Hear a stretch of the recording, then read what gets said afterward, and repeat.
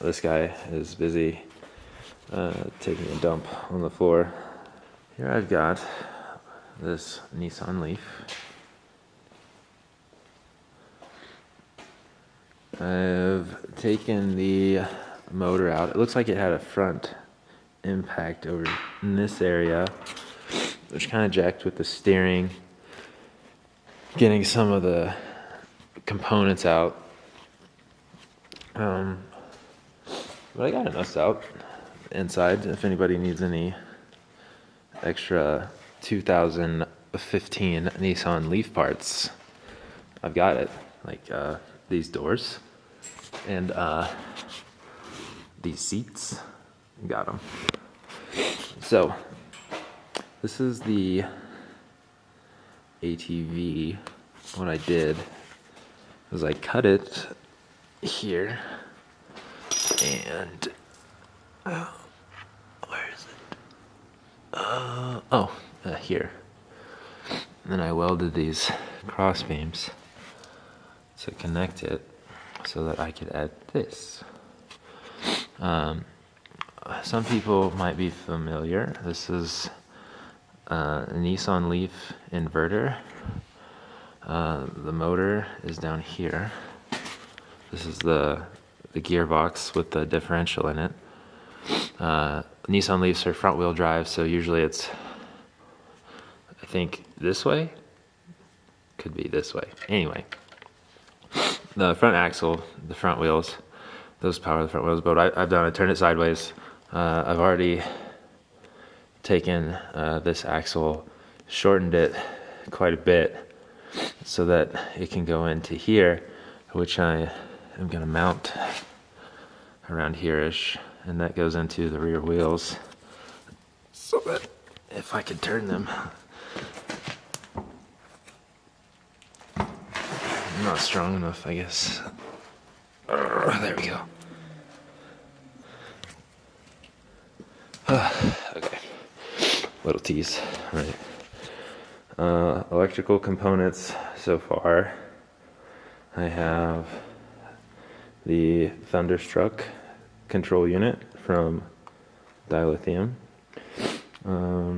This is the current accelerator. I have a little handheld one somewhere.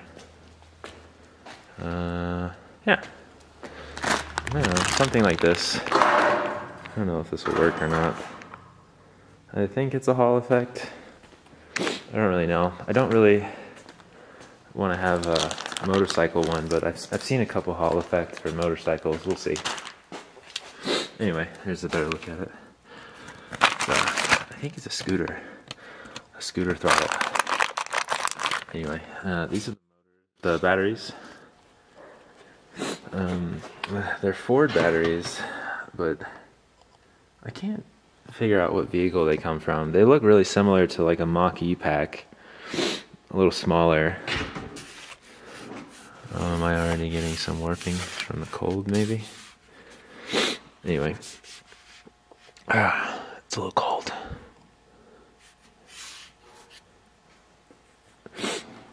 So I've got 4 in series. Each one has 24 cells, so that's 96. So I'm hoping I can use the Nissan Leaf battery module, management system, and charger.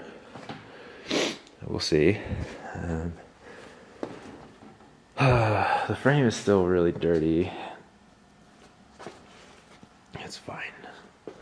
I'll clean it up once it's all done. So with the motor, I've done a really kind of, we'll call it lazy job. I've done a mounting point here.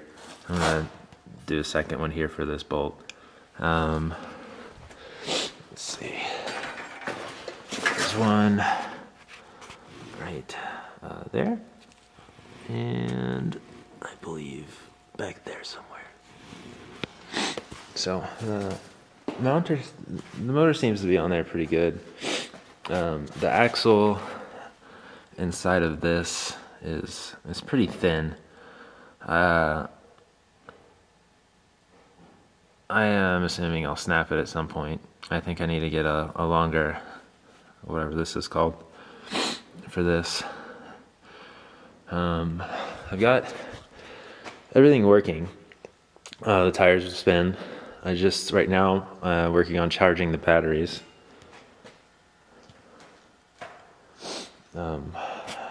This guy is busy taking a dump on the floor.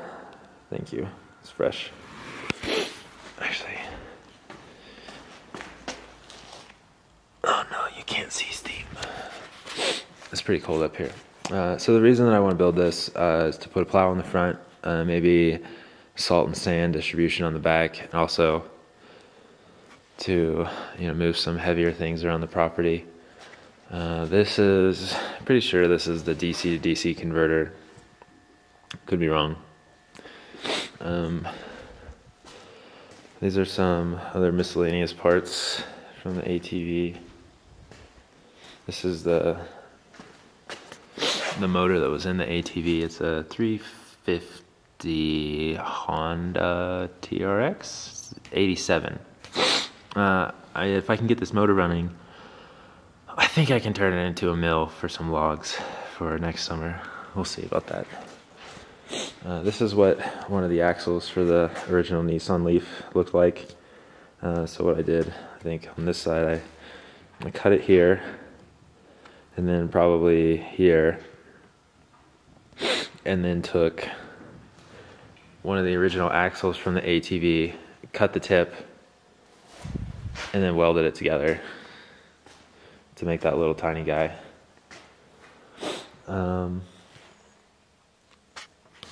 Yeah. I did want to show you guys one of the reasons that we need a plow.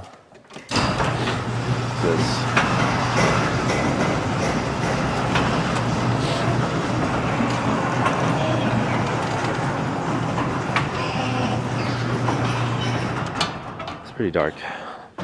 Maybe during the day I'll get a picture. Can you see that? Kind of. So this driveway is awful to get up and down. So that's one of the reasons. This is my tester battery. It has these connections, 18, I think it's 9 on top, 9 on the bottom, pins. I was trying to figure out, I couldn't find a pin layout, so what I've done, let's see here, I've been working on these. It's basically I just put a, let's see, give me an example. Can't see any of them. Well, I put a female side on one and then heat shrinked. Oh, here we go. So like this. So it's, I don't know if you can see that. Yeah, the metal female side in there. And then I plugged a bunch of them in,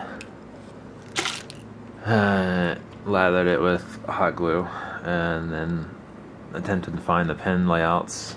This is me starting to hook up the Nissan Leaf BMS. Excuse the sniffs. I've got an OBD2 reader, the power supply, and an Arduino so I can send CAN bus messages. I got the BMS to start talking at least, and now I need to figure out what I'm going to do with the charging, because I don't think the charger is in that Nissan Leaf that we got. When we got it, the only thing that was missing was the battery and apparently the BMS. So there's that.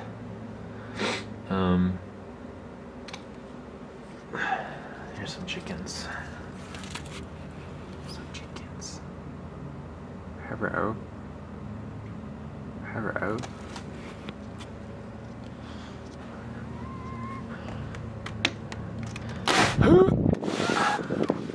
Hello, ladies. Hello.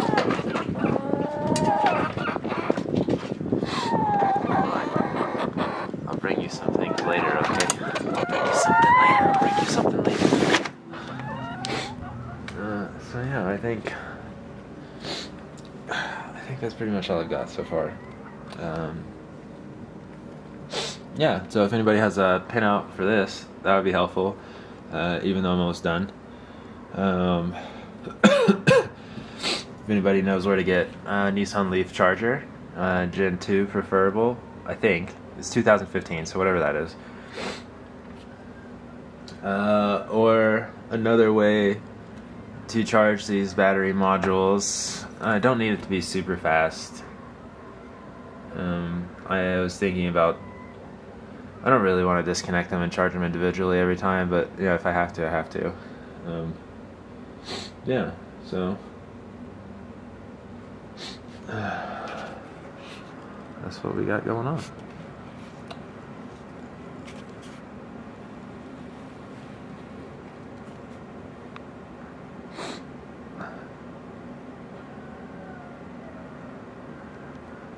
What are you doing? You want to come say hello?